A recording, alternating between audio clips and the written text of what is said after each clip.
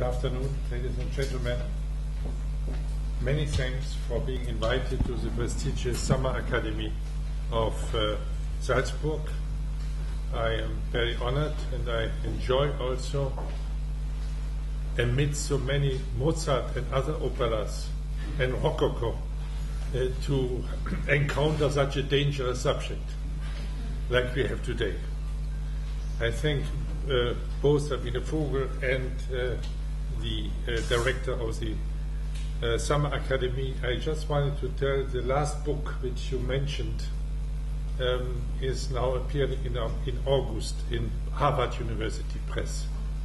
It's in an English edition with the title Florence and Baghdad, Renaissance Art and Arab Science. So just since you mentioned it. The publication of new books which are entitled World Art History or Global Art History may provide the impression that the two terms can be used as synonyms. In order to challenge this impression, I will embark on a chronicle and a description, rather than a theory, how the two terms world art and global art came into being, how they changed their meaning, and what they reveal about the history of ideas and the inherent notion of time. Terminology, it will become clear, is a key for opening up the framework of conventions and intentions. One and the same notion, we will see, changes in meaning and reference as we move on in time. I have watched art history long enough in order to acknowledge its dramatic changes in practice. The title of my lecture will be It is Difficult. I like very much this artist, his Chile-born Alfredo Jahn, who reused a quotation from William Carlos Williams, who said that it is difficult to get news from a poem, which I would apply to the following exercise to control the relation of global news and global art, of art and its time. I would like to arrange my talk into 4 parts and to speak first of world art and its concept before turning to global art, using a famous Paris exhibition, which you all know as an intermezzo. An intermezzo in which world art was turned into global art. Before, in the last part, I speak of art history today and its challenges. So let's begin with world art.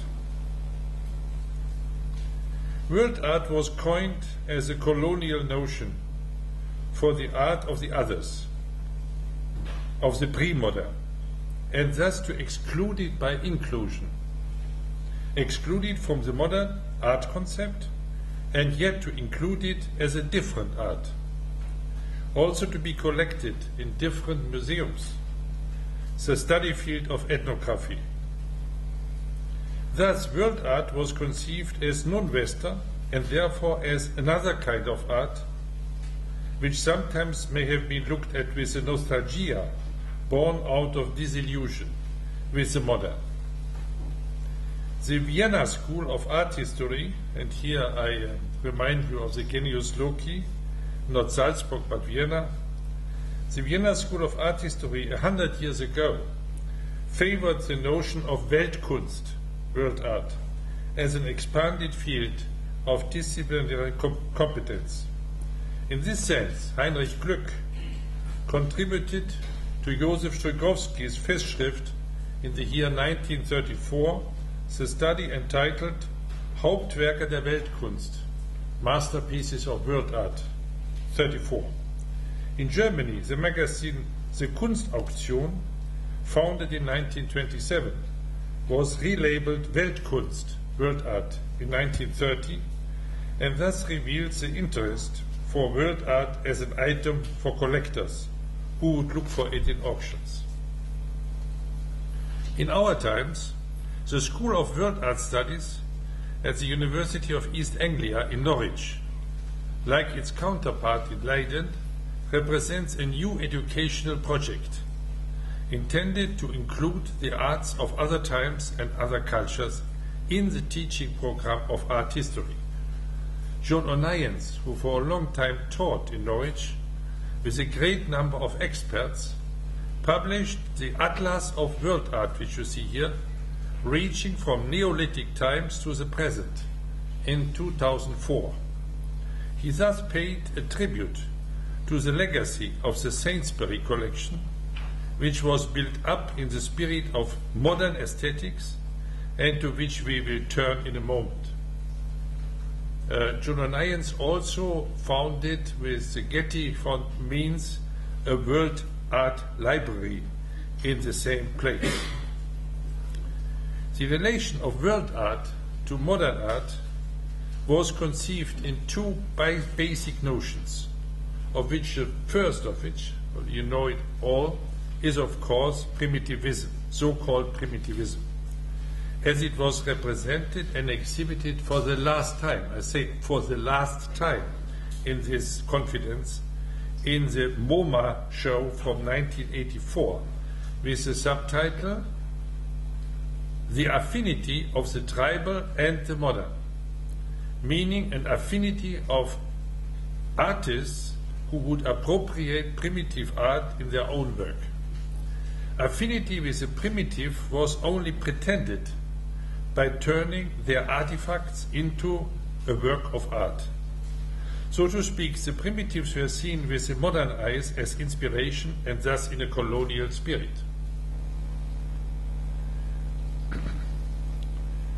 After the fact, the similarity was celebrated as an unforeseen revelation.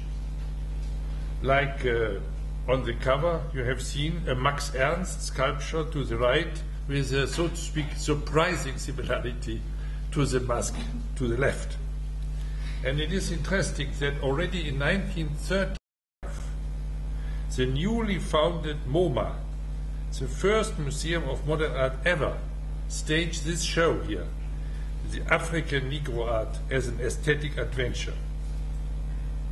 The discovery of analogies justified modern art as being the legitimate heir of timeless forms. And you see here, I could give you any amount and you can enjoy the comparison.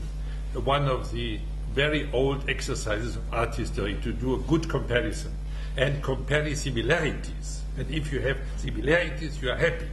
And so this exercise of art history was a long game which I have not to display any longer. Now this comparison paved the way to the second fashion of world art by juxtaposing it with modern art, as witness that art had always been modern and always been form more than content. So the form was the strong message here. The Sainsbury family was an example for a modern taste that enjoyed primitive art for the same reasons as modern art, collecting the one and the other side by side. If you can read here at the bottom, the Robert and Lisa Sainsbury collection features works spanning 5,000 years of human creativity. Modern work by artists such as Henry Moore, John Davis, and so on, alongside art from Africa, the Pacific, and you may note that there are no names in Africa and Pacific. So names only have the one part. And so in this case, you see here Henry Moore's sculpture at the bottom right, and you see what they collected elsewhere. The confession to have collected work spanning 5,000 years of human creativity was average and standard for a collector still in post-war times. But times changed, and the School of World Art Studies recently tried to introduce living artists from Africa, to give just an example, as contemporary artists in residence, and at the same time expected them to react to the existing collection in a manner which I would say could not really work well and for which there was no concept. You see, this artist in residence reacted to the masks in the showcases. The same problem with newly introduced invading contemporaries happened in the British Museum, when the Department of Ethnography, again with rich collections from the same Sainsbury collection, recently started, as you can read, this is an inscription, a text which is displayed in the Africa department, recently started to, I quote, actively collect contemporary art and to collaborate with artists, mostly of African origin. Thus, a turning point was reached when post-colonial art invaded a collection from colonial times, and as a result created a crisis for the collecting principles of Western ethnographic museums. But world art is not necessarily primitive and was never necessarily primitive art like African and Oceanic art. Thus, the same British Museum staged blockbuster shows of Chinese or Iranian art in recent years, such as to underscore its presumption to be, I quote, not only a museum of the world, but a museum for the world, to quote a statement by its director. And you see here the big exhibition of the Chinese Terracotta Army with the title First Emperor. But I have chosen this exhibition for quite another reason. A bookshop in Great Russell Street across the British Museum involuntarily testified to a new state of things when in its window it placed two books which reiterated subjects of world art, besides a third book which only became possible with globalization.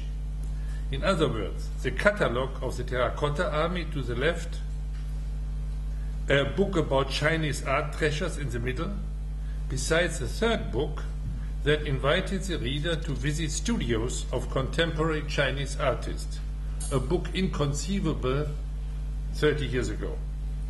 What looks like the same subject, namely Chinese art, in fact divides world art from global art, as it introduces the arrival of Chinese contemporary artists in the global art worlds. Of course, this is only one example of many possible. We now have reached a critical point. The MoMA exhibition was still a colonial project, but happened in post-colonial times. World art, represented by African masks and the like, and modern art, represented by the early avant-garde, still had perpetuated the asymmetry between the looking and the looked at part, between active artists and passive objects fabricated by artisans. But it was only in 1989 that Jean-Hubert Martin, it was already mentioned today, curated the first really global exhibition of contemporary art. This is a quote, because this is from a press which says Première exposition réellement mondiale d'art contemporain.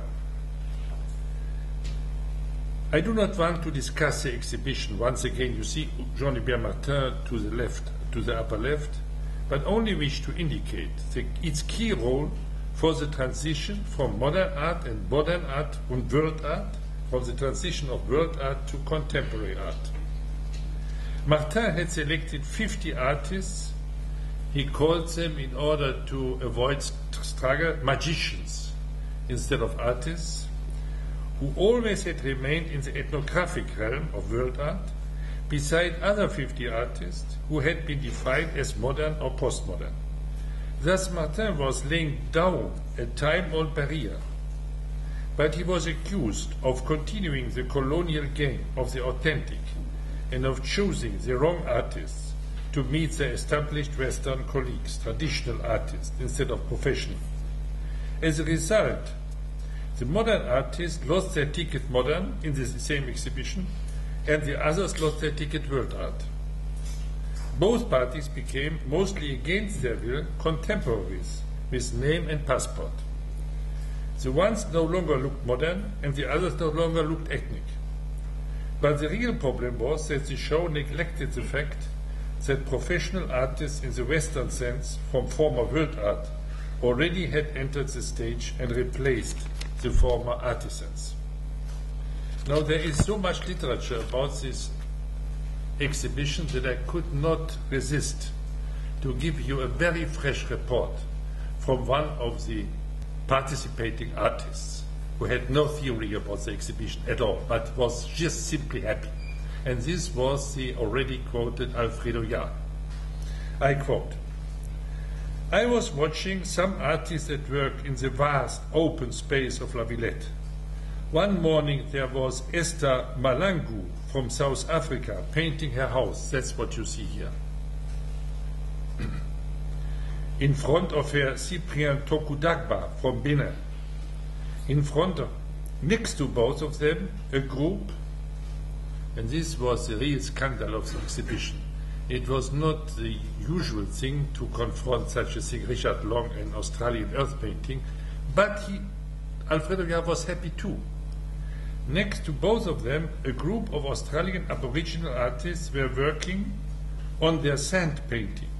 And 5 meters further in the back, Richard Long was making one of his large mud drawings. What a sight! They were so close together and so far apart at the same time. This show, I continue quoting Jahr, raises many important issues, but we are so self-centered that we don't see them. Did we even realize that they have names? Until now, the issues I raised were viewed only by a Western audience, in a Western context. In Magicien, there were art and artists from non-Western countries, from countries which were the subject of my concern, says Alfred Jahr, and installations like Nigeria. Although it was still a Western context, the context had broadened, and with that came the potential for new audiences. For me, it was an extraordinary experience. So far, Alfredo Jahr. We thus can call the Magician's show an intermezzo, in which the roles were changed, and if you want, a rite de passage with all its stages, which marks a moment in time and a stage in terminology, which would have been impossible before and no longer was possible thereafter, when globalism leveled the territory of art. Both modern art and also world art looked suddenly old. But the new step led into no man's land, where we still are, and where we navigate with the help of provisional terminology, such as global or post-colonial art. Provisional terminology. The creation, there is not only Magicien de la Terre, there are many other exhibitions by Jean-Hubert Martin, like the Düsseldorf exhibition, where you see again Richard Long towering above a so-called tribal artist from India. And so he always wanted to go back to the 1989 Magicien, but of course the time had continued further. And the creation of the Musée du Quai Branly was a step backwards, as it excluded contemporary professional artists from Africa and Oceania, and instead mystified a past age of the art premier, of the first arts. So I think when it opened, it was clear that something was missing in the whole museum. Contemporary artists, completely missing. But then they have realized this problem, and now there are exhibitions like Jyotindra Jain's exhibition Autres Maîtres de l'Inde, other masters from India, Création contemporaine des Adivasi, which Jain staged last year in the same Quai Branly. When the Quai Branly in 2006 opened, there were professional artists from Africa like Sherizamba, already a long time widely collected and exhibited. Sherizamba grew out of an urban, popular culture in the former Zaire. In the Magicien show, he represented his ego and identity as artist in a programmatic self-portrait. This, I think, therefore I like it. He is a very controversial artist, but in this case, he performs a program. He represents himself as being there with name and face. The anonymous artisan from world art had become a face with a name and a contemporary with a professional career. Bogomil Jewsiewicki, the Polish anthropologist in Canada, called Cherizamba a black Gauguin, in that he studied the modern West with an ethnographic curiosity and inversed Gauguin's trip. Be it as it may, globalism proved to be a road of no return and also provided a place for artists like Cherizamba, who no longer could be labeled with world art. Also, the intermezzo of the Paris show. After the intermezzo, I now reach the second part, dedicated to global art, which had its entry in the art world in the same year, 1989. But global art, and here is something which you will, I hope, will enjoy my exercise in terminology. But global art was not yet called global art, but was still called, or again was called, world art, and therefore borrowed the old term world art with a new meaning. As we see in Jean-Louis Bradel's book from 1982, international modern art, in its recent extension to non-Western countries, for a few years was called world art, before this term disappeared. This is a confusing state of things, but the confusion was in the 1980s general. So this was a book which included some more non-Western artists than before, but that was all. Also the Sydney Biennial from 1988, a year before the Paris show, announced, and you can see in the lower bottom right, announced a view of world art 1940 to 1988, thus using the same time span which the show Westkunst in 1981 had presented at Cologne for staging modern Western art, including the US. You see, you cannot trust terminology, but here it was a cautious step beyond. The Sydney catalogue explains the purpose of the exhibition, 1988, I quote, as an exhibition of contemporary art from here and overseas, and, I quote, as an attempt to view key elements in world art from an Australian perspective instead of a perspective from Paris or New York.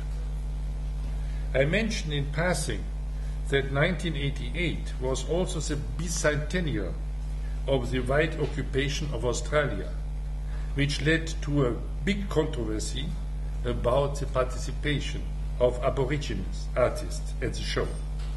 A problem that was solved with the compromise of commissioning 200 Aborigines pails, death pails, symbolizing the 200 years of oppression.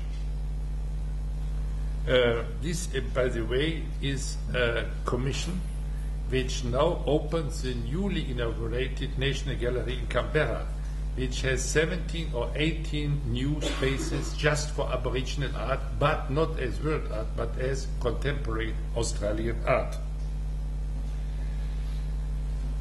The official entry of indigenous Australians as contemporary artists happened only a few years thereafter, when the first Asia-Pacific Triennial of Contemporary Art, launched in 1993 by the Queensland Gallery Brisbane, changed the map of the art world completely and forever. Already the New York exhibition Dreamings had paved the way in 1988. And there is in this catalogue of the first Asia-Pacific Triennial an interesting map. A map of Australia, which shows at the east coast the big new cities where art centers are to be placed. But then in the middle of Australia, it shows 3 spaces where Aborigines are working. And therefore, this is a reshaping of the art map of Australia of some consequence. And in the same catalogue, you see there in the middle are 3 Aborigines women included among the 9 artists from Australia. This all happened in a few years span, and therefore shows the shift in terminology, in concept, and anything else.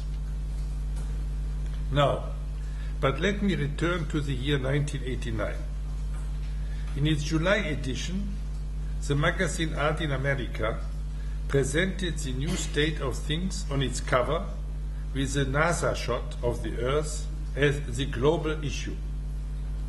The subtitle explains this neologism as the title of a symposium. But the symposium never took place. It was in fact a collection of interviews in which 14 artists were asked about their response to the global extension of the art world.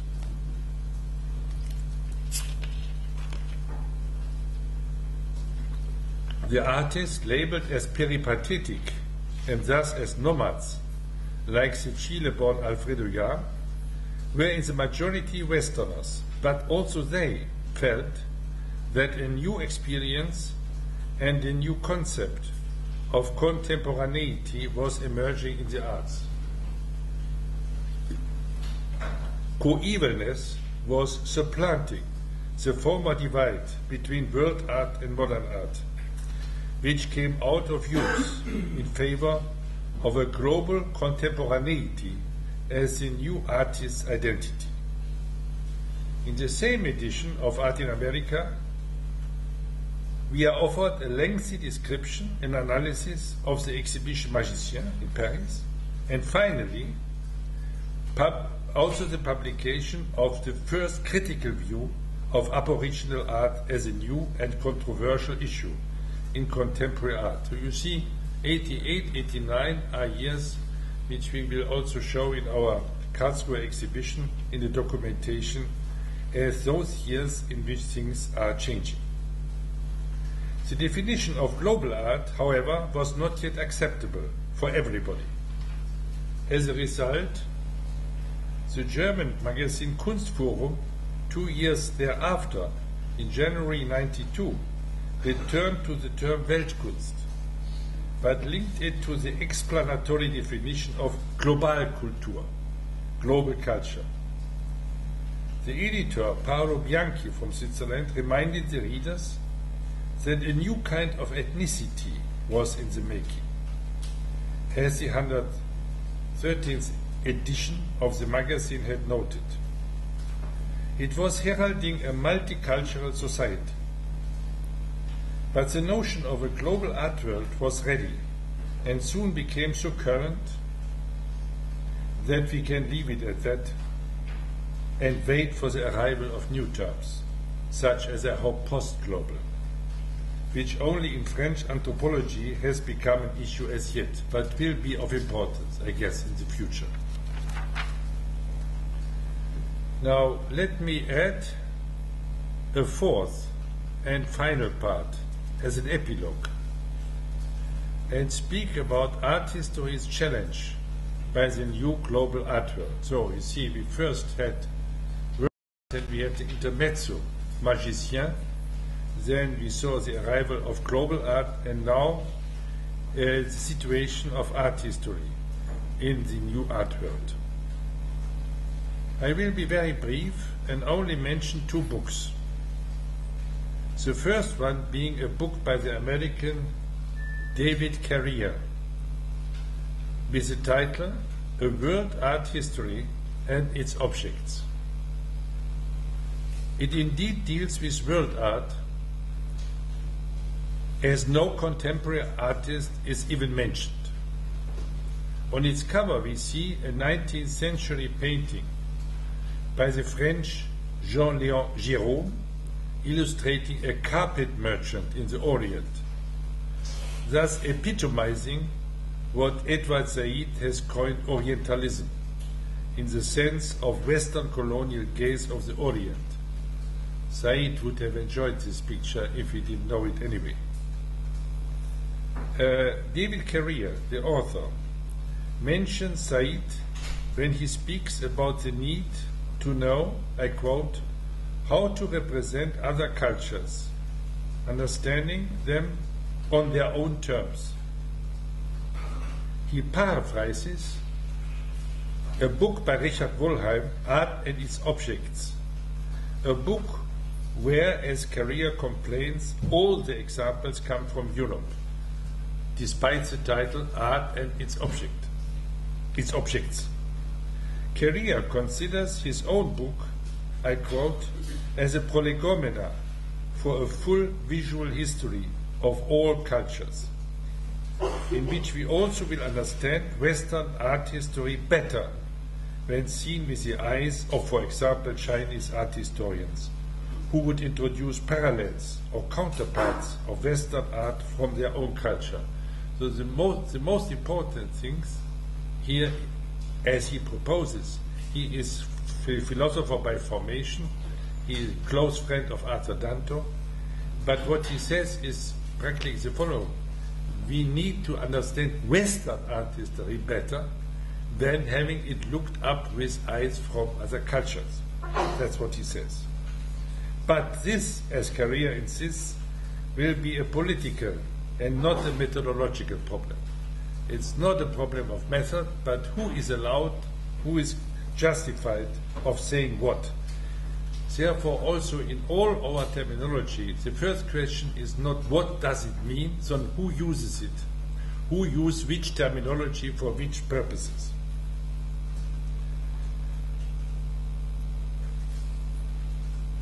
I share, in a way, Carrier's dream of the coming I quote, of the coming transformation of Western art history when seen as a transcultural project.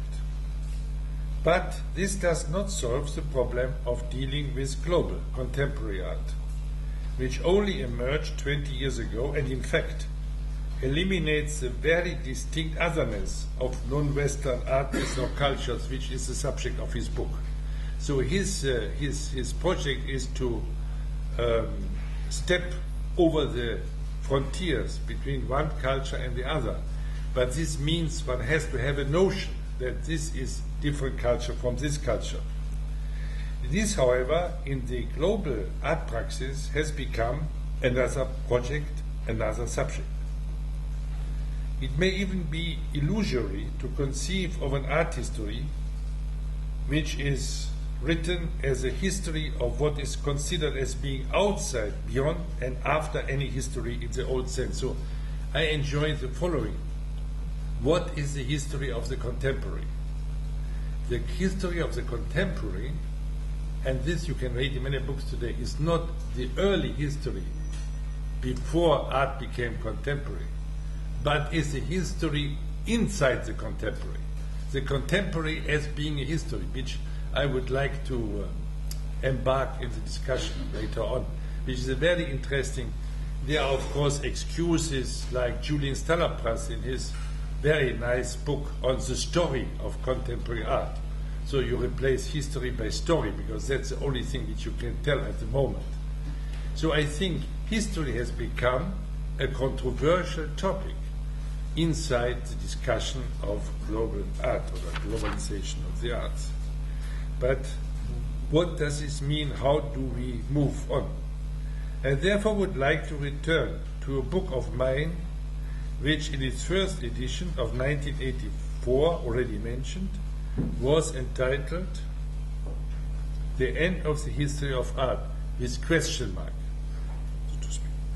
The book was often misunderstood as an essay about the discipline of art history, but it presented quite a different argument, which may be summarized as follows.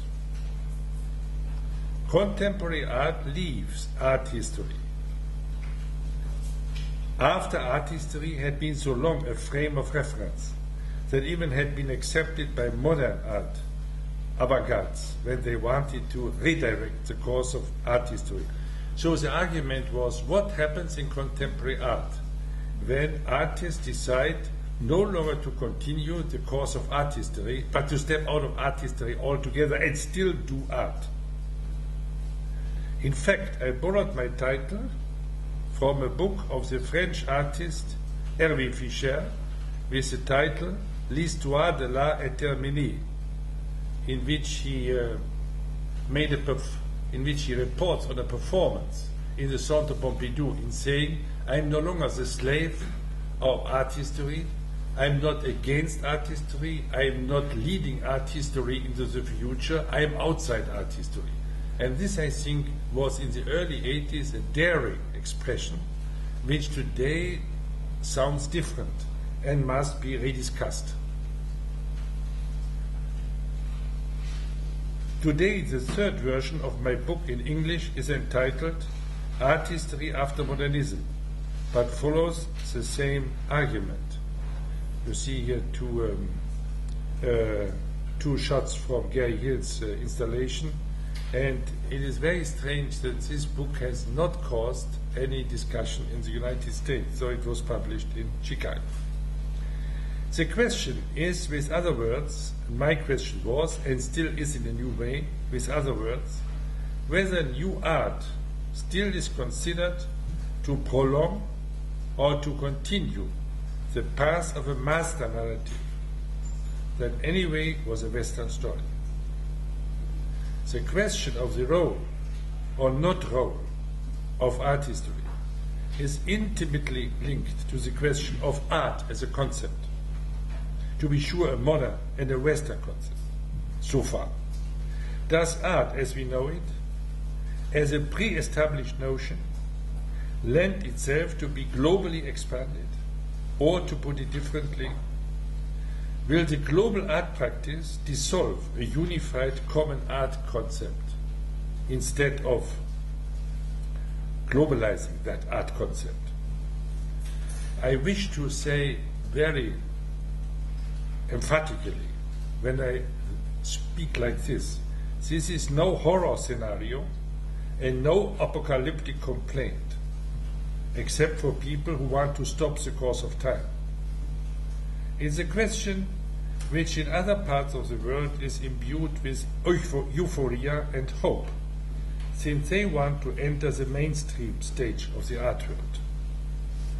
So, for instance, in the China edition of my book, The End of the History of Art, there is a long quotation, and I asked what it means. It's in that they think, and indeed they are right, I encourage the Chinese readers not to copy Western art history, but to enter art history with their own premises and be it on their own. But I wanted not to finish with such retrospective, but instead there is one book with which I want to finish, and which I think is really a landmark in art history. It's very hard to see it.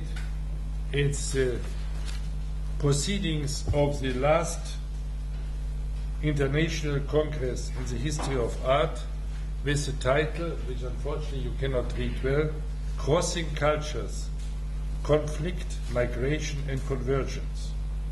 A congress which took place in 2008 in Melbourne, and the proceedings collect 224 contributors from all over the world.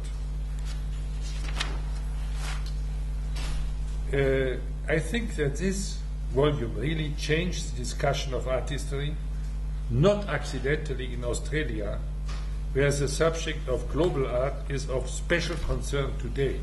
This is something we should remind ourselves, that this topic does not look equal in all parts of the world. The proceedings are edited by Janie Anderson, who is an expert in Venetian painting, but has proved such a broad view that this Congress volume has no counterpart in any other volume on art history so far. I would like to end with a hint, a glimpse of section 18, because section 18 in the same Congress volume has the title Contemporaneity in Art and its History. You see again this problem. And the editor of this section is Terry Smith, born Australian, who directs a very sensational department of art history in Pittsburgh, where he has called in and invited curators and art critics from other parts of the world, and they all teach in the same department in Pittsburgh. So he has written several books on contemporaneity, and he is also in this section really the leader of the present discourse on how art history can deal with contemporary art. In the same section, there is an essay of Alexander Albero, Periodizing Contemporary Art. This is also interesting, periodizing contemporary art. This is maybe a naive thing, but if you look at Sotheby's and Christie's auction catalogs, you will find expressions such as early contemporary and late contemporary. It's very interesting. Late contemporary. So the urge to introduce something which structures this kind of ominous, amorphous contemporaneity. And I will finish my very short and very provisional essay with a quotation by Alexander Albero. I quote, "The hegemony of the contemporary must now be recognized, but so too must be the fact that what constitutes the period remains open and unsettled, subject to a battlefield of narratives and stories." Thank you.